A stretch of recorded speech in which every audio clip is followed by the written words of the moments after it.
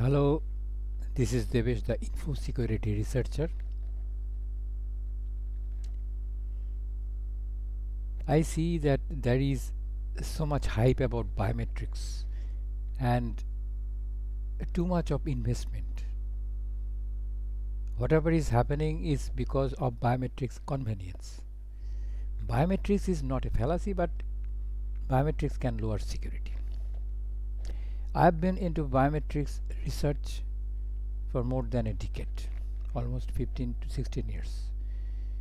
I've done hands-on research in biometrics modalities like face, fingerprint, and a multimodal three-dimensional face recognition. I have found that biometrics is inherently probabilistic. Biometrics recognition is a probabilistic process and it cannot yield a deterministic yes-no result like the text, passwords and PIN. So in biometrics authentication there is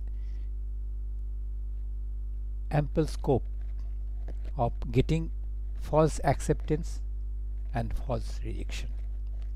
That means you may not be authenticated even if you are the correct person, or sometimes somebody else will get logged into in your account by mistake because of that error in the recognition. So biometrics recognition is not deterministic yes no. It can yield a percentage, say 98% or 99% recognition, and say 0.1% or even more than that false acceptance. So that means if a bank adopts biometrics as the default authentication factor, there are chances that it can yield catastrophic result in transactions. So would you accept biometrics as the default authentication in your banking transactions, banking systems? I want to know your opinion. That is all for today. Thank you.